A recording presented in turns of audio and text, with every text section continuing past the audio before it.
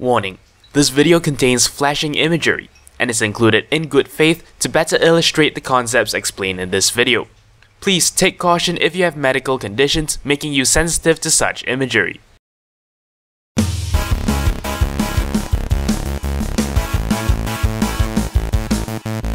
Hello YouTube and welcome back to Friday Minis.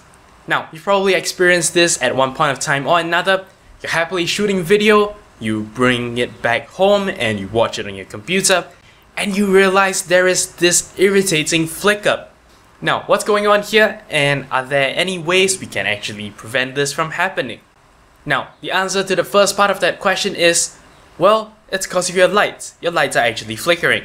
And you might actually look at your light now and tell me, no, you're a big fat liar, it's not flickering. Well, it is. Here's why. Electricity is actually transmitted to your house in the form of an alternating current. What this actually means is you are not getting a steady current.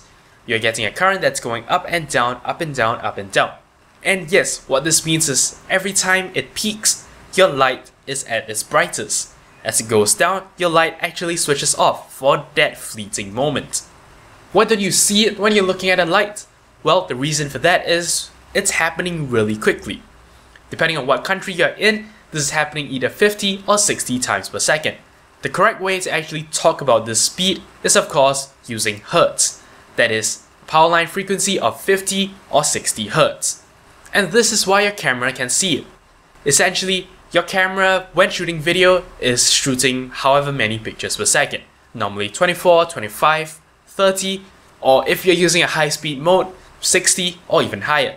So actually, if your camera is taking photos out of sync with the light, essentially, sometimes it will take a photo when your light is fully on.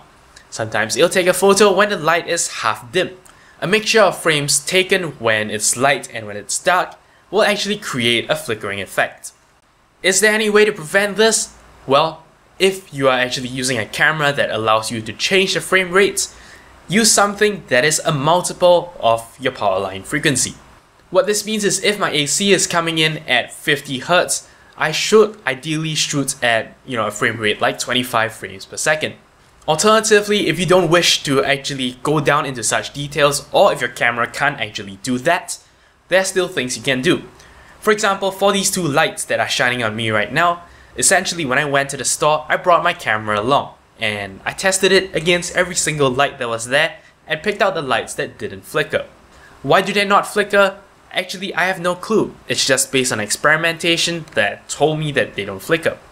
And well, if in the last resort you are left with a piece of footage that is ruined by flicker, well, there are still some things you can do in post-processing. For example, there's actually a virtual dark plugin called deflicker, which will actually try to remove flicker by blending in neighboring frames. Anyway, that's all there is for this episode of Friday Minis. As always, don't forget to like, comment, favorite, subscribe, and follow me on Twitter. You're watching 0612 TV.